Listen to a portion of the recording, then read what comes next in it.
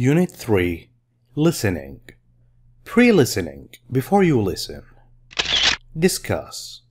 Why do laws exist? Laws, the system of rules, exist. Why do we have laws and why do we use them?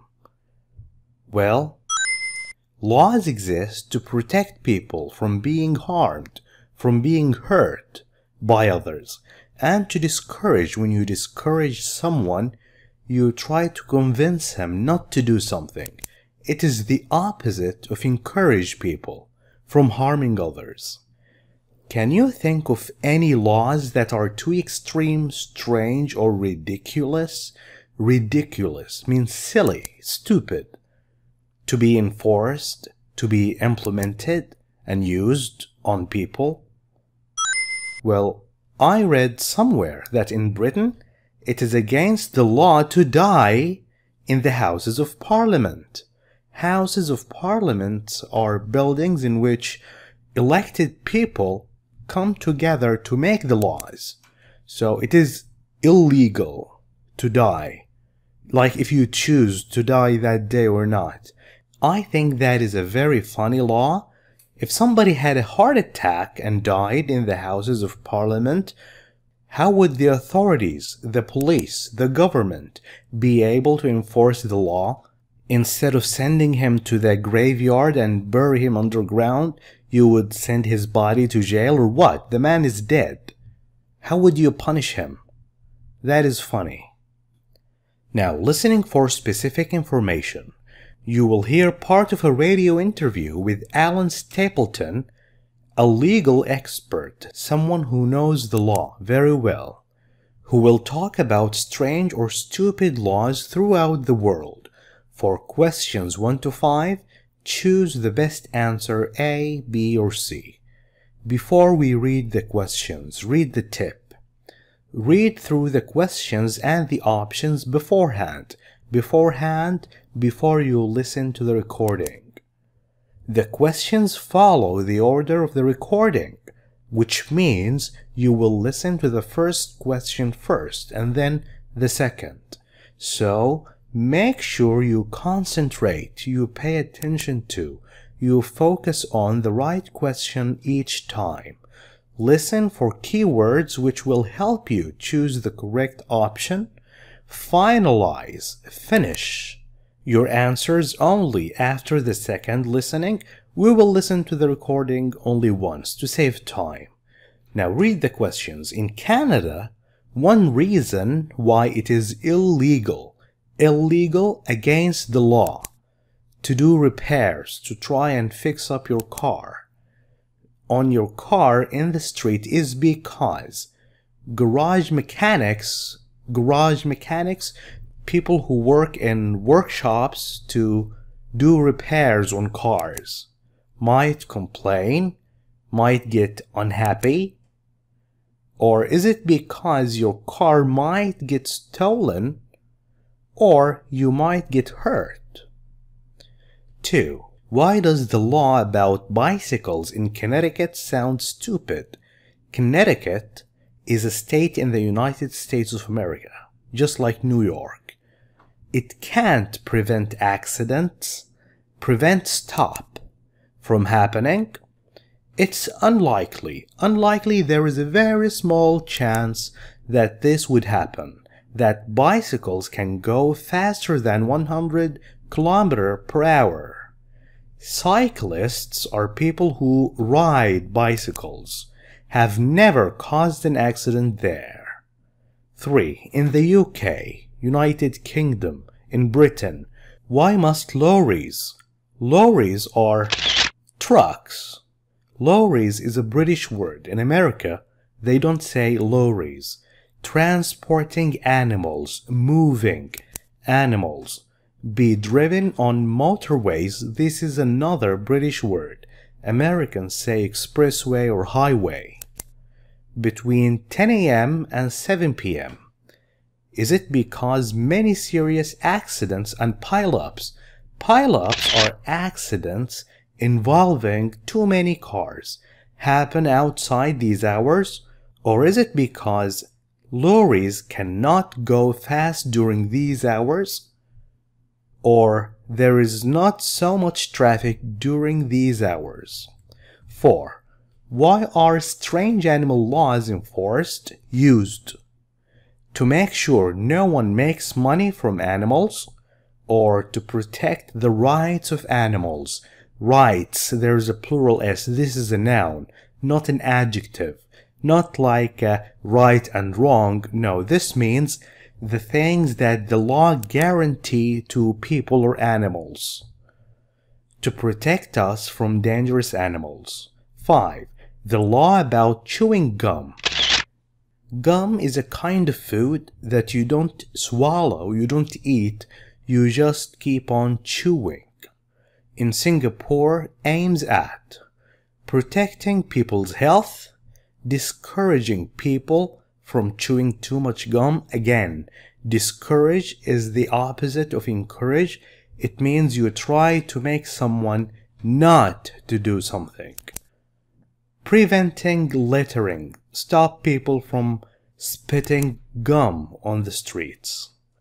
Now, please listen carefully. My guest today is Alan Stapleton, a legal expert who will tell us about strange laws that exist in many parts of the world. Welcome to the show, Alan. Thank you. Let's begin with some strange laws that exist all over the world which concern cars, drivers, bicycles and roads in general. What can you tell us about them? The list is endless.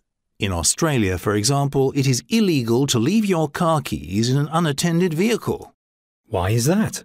Probably the police are concerned about the increasing number of car thefts, or even joyriders stealing cars and then driving around for fun, causing accidents. Moreover, in Canada, it is considered illegal to repair your car in the street.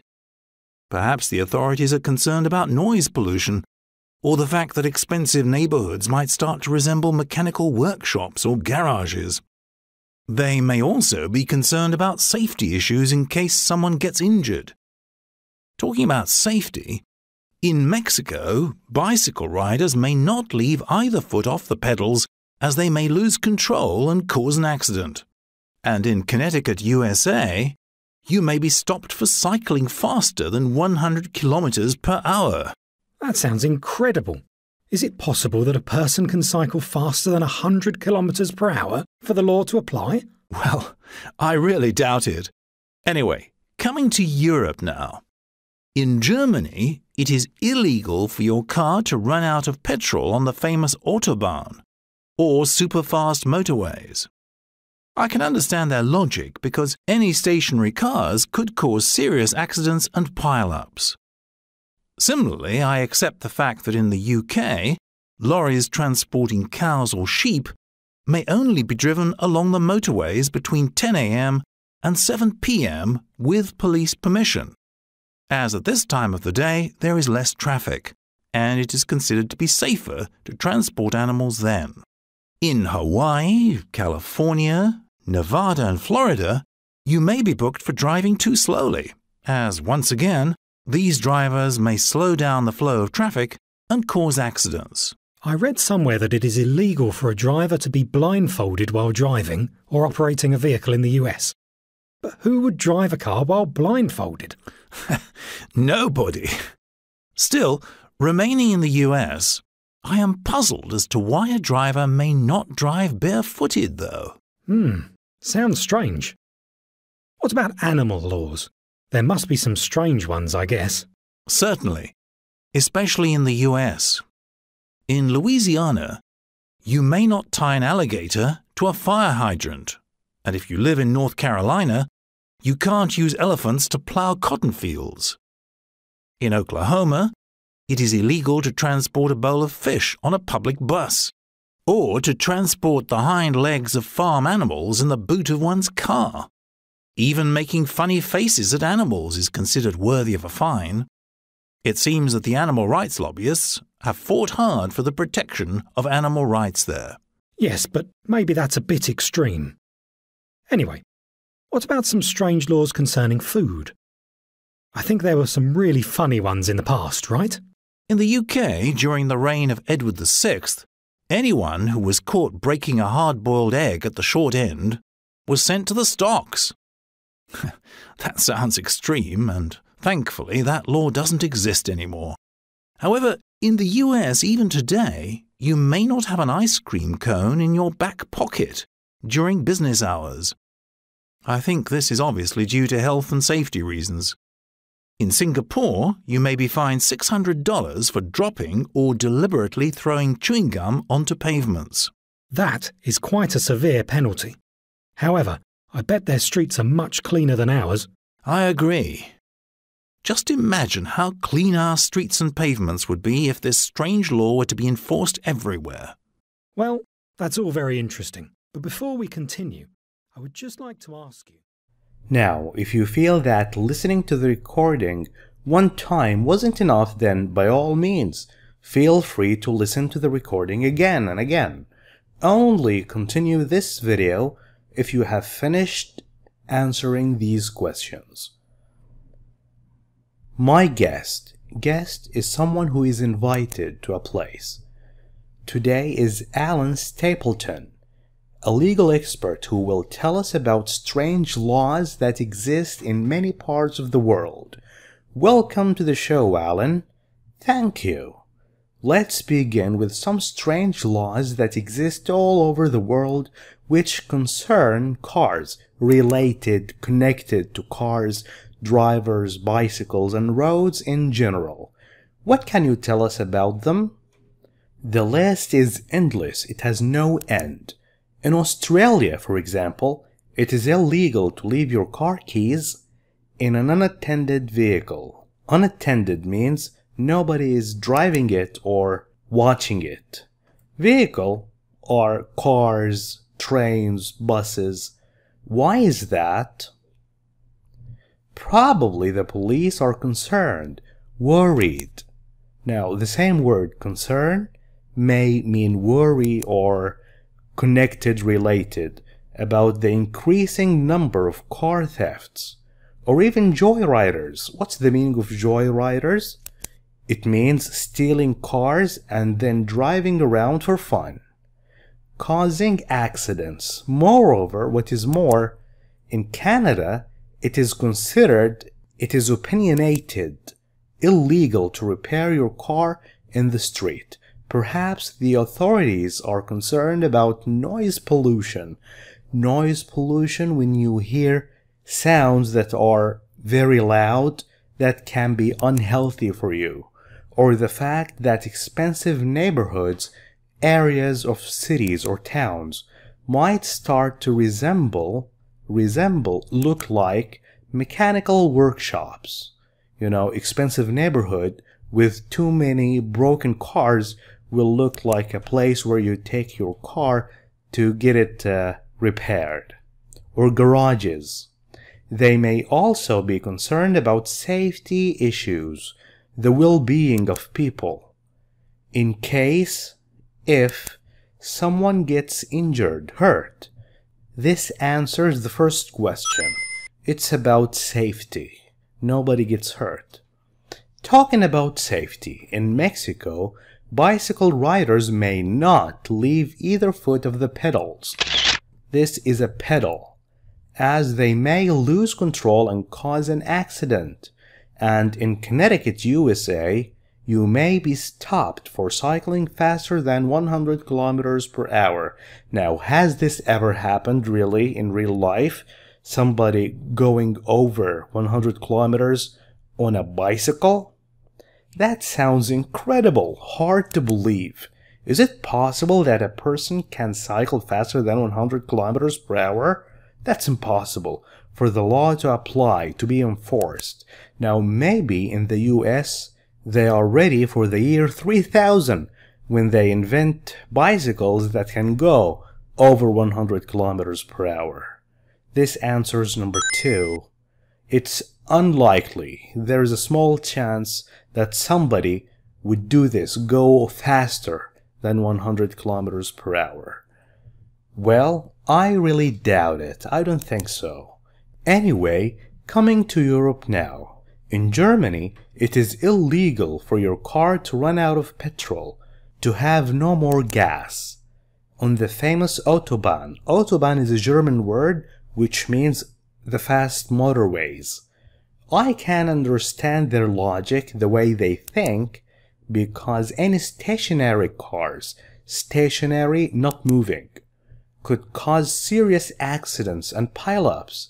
Similarly, the same way, I accept the fact that in the UK, lorries transporting moving cows or sheep may only be driven along the motorways between 10 a.m. and 7 p.m.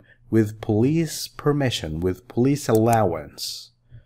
As at this time of the day, there is less traffic, fewer cars moving on the streets, and it is considered to be safer to transport animals then. This answers this. Not much traffic. In Hawaii, California, Nevada, and Florida, you may be booked for driving too slowly. The police might stop you. You may have to pay a fine for driving slowly, as once again, these drivers may slow down the flow, the way cars moving smoothly on the streets of traffic and cause accidents. I read somewhere that it is illegal for a driver to be blindfolded, covering his eyes, while driving or operating a vehicle. Working a car or a train in the US. But who would drive a car while blindfolded? Do we even need this law? Nobody. Still, remaining. Remaining means still. The same thing. In the US, I am puzzled, confused, unable to understand as to why a driver may not drive barefooted though. Barefooted, not wearing shoes or sandals. Sounds strange. What about animal laws? There must be some strange ones, I guess. Well, certainly, of course. Especially in the US. In Louisiana, you may not tie an alligator to a fire hydrant. Use a rope to make an animal remain in its place. Alligator is a species that is close to crocodiles. Not the same? Close. Fire hydrant, which is this thing. And if you live in North Carolina, you can't use elephants to plow cotton fields. Plow means turn over the earth to make it ready for planting. In Oklahoma, it is illegal to transport a bowl of fish. It is not allowed to move this on a public bus that is used by people in general, or to transport the hind legs, the rear limbs of farm animals in the boot of one's car, the trunk. You can't take the rear limbs of a cow or a sheep and you put it here. In Oklahoma, not everywhere, just in Oklahoma. Even making funny faces, if you do this to an animal, it is considered worthy of a fine. You should pay an amount of money just for doing this to an animal.